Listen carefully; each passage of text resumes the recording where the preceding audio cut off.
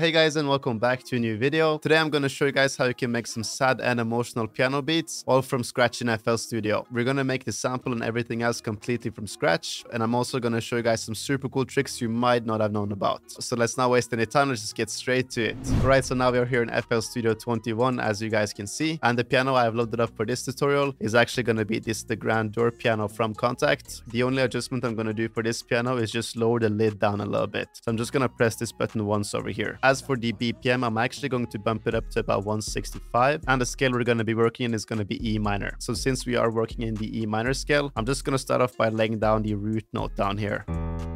So I'm going to extend this about 2 bars over here. Then all we're going to do is just copy this over and lower it down 2 semitones. Now, just to make this a little bit more unique, I'm actually going to move this one over here and extend this one all the way. Then for the last root note again, we're just going to copy this one over and pitch it down 2 yet again. Again, let's just extend this out and then move it down 1 semitone at the end over here. Now for the chords, I'm just going to copy these 3 first ones and pitch them up by 1 octave as well. Then to make an E minor chord, you would usually skip the first highlighted note, put one on this G.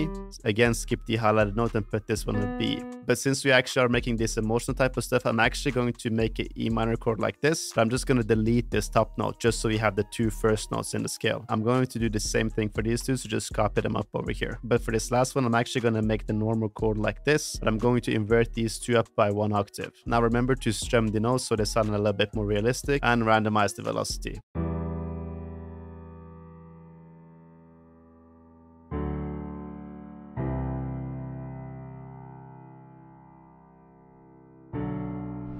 So as you guys can hear, the chord progression sounds super emotional. Now we obviously want to add a little bit more movement to this piano melody. So now we really want to play around with the notes in the higher octaves.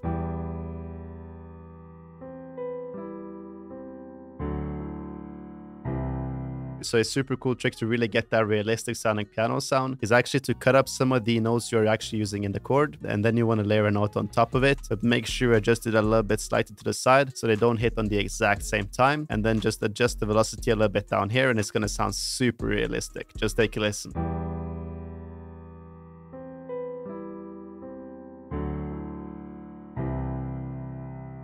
So you can really hear how that trick right there makes a huge difference to the sound. Now let's keep on adding some filler notes here and there, so we can keep that movement for the second part as well.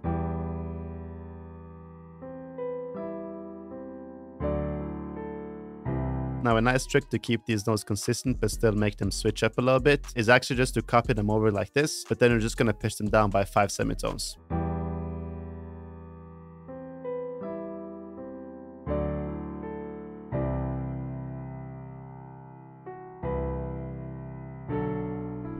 Piano sounds fire right now. Now we just need to add some effects to really enhance that atmosphere we're looking for. So I'm just going to start off by opening up this Valhalla vintage verb. Then I'm actually going to go over to these presets over here, and I'm actually going to use this spacious vocal preset over here. It's a super underrated preset, but it sounds fire.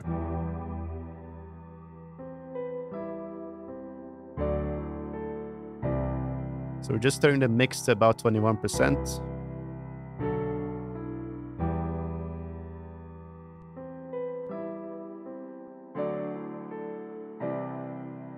Then we're just adding this EQ as well. Usually just adding this J37, really add that tape saturation to the sample.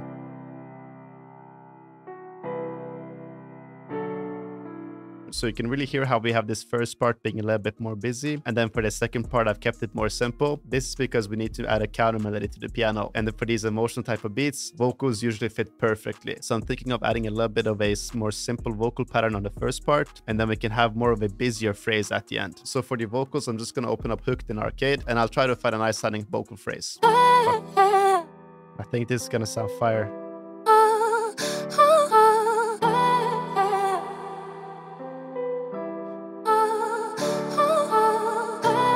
Really need to make those vocals super ambient. And we're gonna tuck them out a little bit. Yeah, we can pitch them up as well. Just gonna make sure to add an imager to the vocals, just so we can widen out the sound. This is seriously starting to come together. Alright, so for the next sound, I'm going to show you guys a super cool trick. So if you have any of these session guitarists in contact, there's a super cool trick you can actually do with these guitars. Now, before I show you guys this trick, I just want to shout out my boy Foggy Made It. I saw one of his videos and he seriously put me on this right here. So the trick is actually to use this bend knob over here. If I just play one note on my keyboard, it sounds like this. But if I play it while I use this bending tool over here, it's going to make a huge difference. You can hear that right there, sounds crazy. So I don't really know any way to automate this bend knob, to be honest. So I'm just going to record it into Edison and then I'll put it inside of the playlist. As for the effects on the guitar, I'm just going to put on this room at about 45%. Then I'm using this Guitar Rig 6. It's this classical 70s wah preset. It seriously sounds super fire if you're using those electric type of guitar VSTs. Then we have a simple EQ and again some tape saturation. Just take a listen to how smooth the bending note sounds on the first part. Yeah, that's fire. So the last thing I'm going to do for the sample is just go over to my Imperial one-shot kit, and I love adding some percussion loops for these more emotional beats.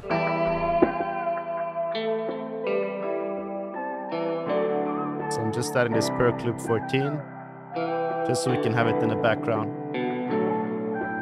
So now that we have the quick sample down, let's put on some drums. As for the drum sounds I'm using, they are of course coming from my Euphoria bundle kit. So if you guys like the sounds you hear, you can obviously check them out. It's on my website, it's BBMarko.com, or you can just click the first link down below.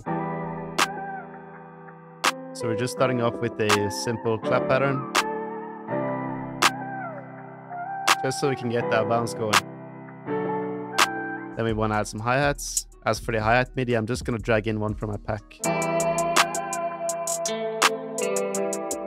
Yeah, this one right here is kind of wavy. It's a little bit simple in the start. Let's go in and add some open hats. Yeah, that's fire. Let's add a reverse one as well.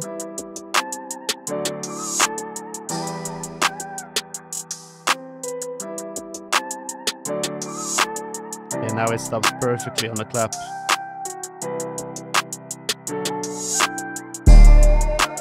Ooh, this 808 is fire, bro. Pitch down the sample a little bit as well. Yeah, that's crazy. Now let's layer a kick with that 808 and that should pretty much be it.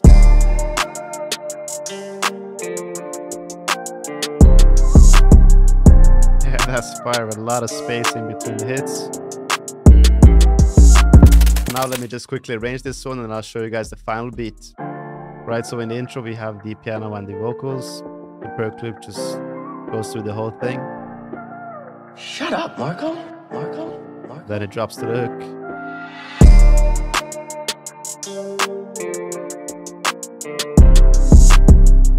Here we have the guitar. And we bring back the vocal again.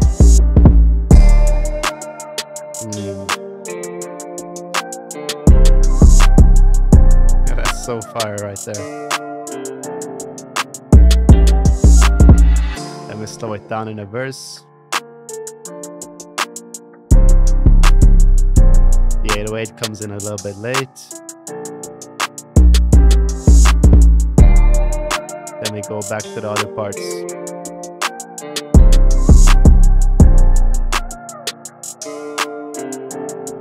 Then we have this bridge right here. Pretty much just the same part as the intro. Then it goes back to the hook.